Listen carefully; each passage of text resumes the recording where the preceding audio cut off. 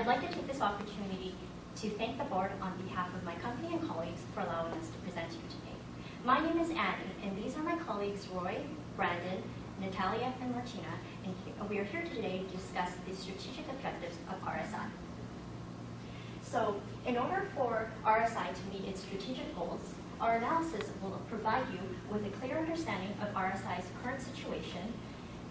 We will analyze the strategic options available to the company, and we will provide a recommendation to management on the best course of action. So based on our internal findings of the company, we all know that a vision statement of RSI should include a description of what the company aspires to be, whereas the mission statement should describe the company's main purpose, the target market, the value proposition, as well as the company's competitive posture. Based on our findings, we have analyzed that both RSI and Lavish's mission and vision appear to be aligned. However, there are some differences that I'd like to point out. For one, Lavish's mission does not mention the environment. Both companies do not include developing a relationship with the community, which is very important in order to build a business. And finally, it appears that both companies have different focuses. RSI is more focused on providing affordable services with health benefits, and Lavish is more focused on providing an escape and pampering experience. So, as well in terms of our internal findings, we have identified some key success factors. For one, both companies have convenient locations and clean facilities. Both companies offer up-to-date and unique services. They're able to sustain competitive advantage and maintain a good reputation in the community. So, in addition to aligning the company's goals, vision and goals, it appears that the shareholder goals and preferences need to be aligned. Currently, there are 10 shareholders in the company, 3 of which are actively involved in the business. The implication of this is that there could be disagreements in terms of decision making, as well there could be deadlock in terms of voting because of the even number of shareholders. We've also performed an internal analysis by analyzing the strengths, weaknesses, opportunities, and threats of the company, as well as an external analysis by examining the political, economical, sociocultural, technical, environmental, and legislative factors impacting RSI. Further details are provided in your brochure. Now I will hand it over to my colleague Roy, who will be discussing the financial reporting issues impacting RSI. Thank you so much.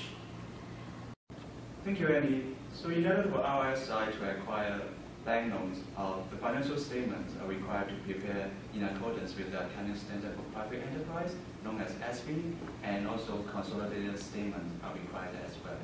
So we have identified the following consolidated financial statement adjustment. So for both the asset and liability, both need to be recognized at fair market value on the acquisition day. The intangibles are required to amortize over the estimated useful life, and for the amount 494,000 exceeding identifiable asset and liability of Lavish, we need to recognize that on the consolidated balance sheet as goodwill.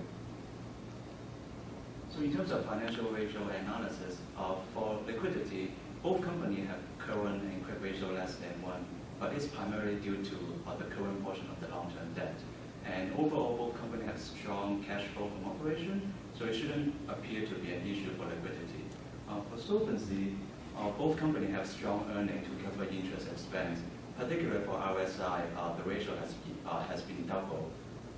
But the level of debt is high because RSI financed the acquisition of Lavish with debt.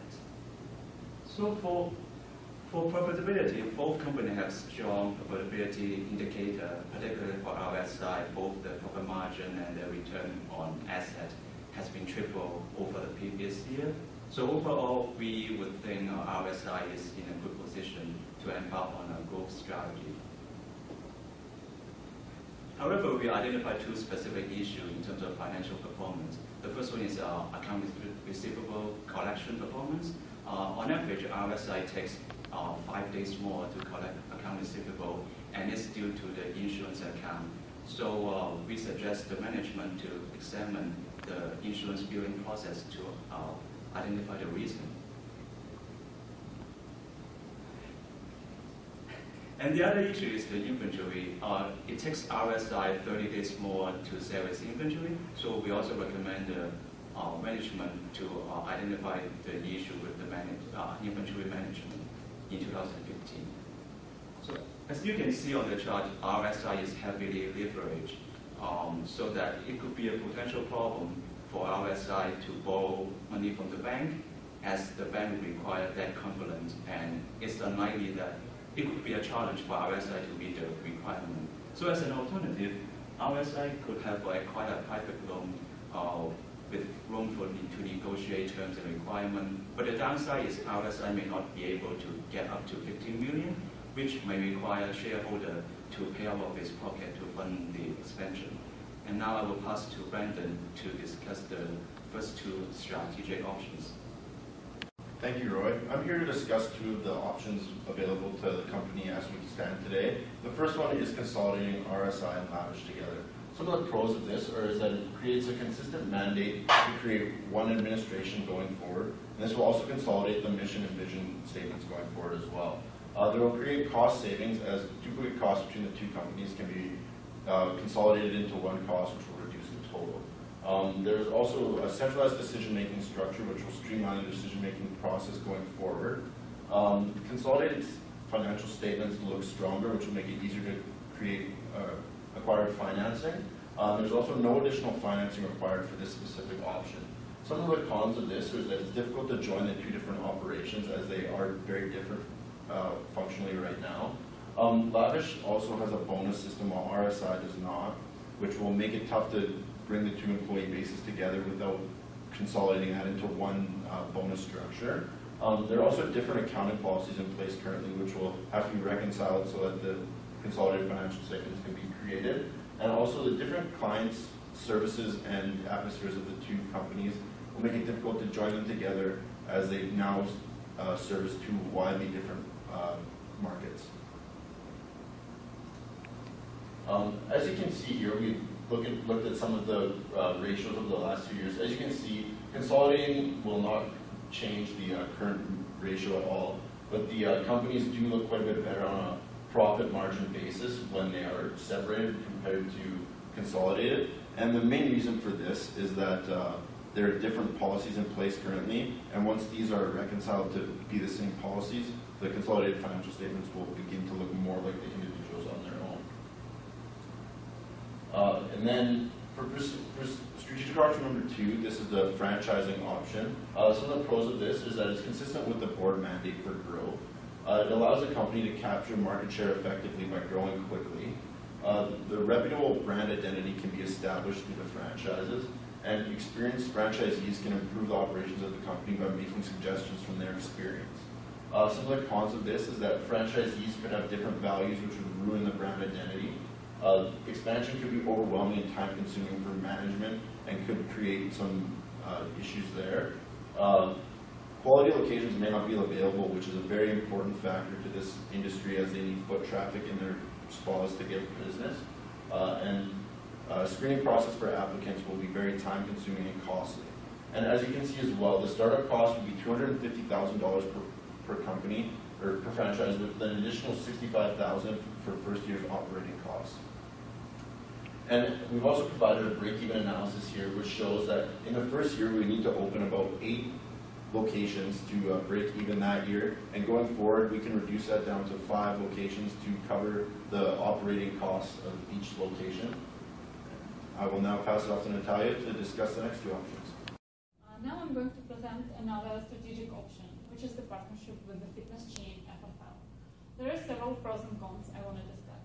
First, I'm starting with pros. The costs will be shared with FFL, including, for example, the rental space, and there will be the leasehold improvement financing provided by FFL. There will be an access to the existing health-conscious customer base that currently RSI doesn't have. This creates training opportunities for the employees at RSI to train their massage therapists at FFL. This also will provide diversity to RSI's operations and probably will create more profit for it. On the negative side of things, there will be no brand promotion for RSI at all through the massage centers because they will be located at FFL facilities. The massage center operations will largely depend on FFL's customer traffic and the amount of customers that are attending FFL's facilities. There will be additional expenses incurred to set up the partnership instead of the incorporation that is currently RSI. And then there will be a due diligence cost involved in assessing the numbers provided by FFL. Now we're going to talk about profitability. So in the first year, this project will require the investments from both partners of about $210,000. Then this will provide the profit of around $840,000, which is 3 times the investment. It will require 8 franchises to cover the startup costs, and it will require 5 franchises to break even. And then we have calculated that approximately $50,000 will be required from the financing to be provided by RSI for these investment operations. Another strategic option is the acquisition of Pure Substance Inc. that is currently providing the spa products to RSI. On the positive side of things, there will be potential reduction of the cost from the vertical integration operations. There will also be the brand promotion for RSI because it will be providing organic products in the spa. There will also be an expansion into the larger retail facilities who are currently buying the products from the Pure. And finally, RSI will have the opportunity to promote environmental conscious business through Pure. There is a negative side of things as well. RSI has no experience in manufacturing at all, so there could be some losses from the lack of expertise. There is currently pressure on Pure's prices because of the foreign competition. There will be also cost to produce. The cost to produce are currently increasing, so this will diminish the net margin that is currently experienced by RSI. And there are also ethical problems because the owner of Pure has promised their employees that the operations will be kept in Canada, but it will be more profitable to move the operations overseas. So here you can see that the current revenues of Pure are increasing as well as the cost of sales, though the net profit is decreasing from 2015 to 2014, and this is due marginally due to the significant shipping costs. Thank you. Now I will pass it over to Martina. Based on the 4 strategic options that we have identified, we came up with decision criteria to decide on which recommendations we should make for RSI. Our first recommendation is to consolidate the support functions of RSI and Lavish, and by that we mean consolidating the accounting, admin, IT, and banking, but maintaining the 2 brands separate. Our second recommendation is to pursue the partnership with FFL and rebrand MTCs under the RSI brand. And our third recommendation is to franchise RSIs after 1 year pending the success of the FFL partnership. We came up with a forecast on the funds that will be needed for these recommendations. In year 1, $210,000 will be required, and in year 2, $200,000 will be required. Funds should be acquired from Blair Cummings, who will set less strict covenants than the banks, and then shareholders will be able to receive funds annually. Lastly, Blair's financial background can be leveraged by RSI if he chooses to become a shareholder. To deal with some of the operational issues that we have identified, we recommend amending the vision and mission statements, clarifying the government structures under the combined entities, and management should focus on oversight. And we also recommend implementing balanced scorecards and standard employee bonus plans. And lastly, we recommend having one IT system for both Lavish and FFL. Thank you for listening to our presentation, and we hope to advise you again.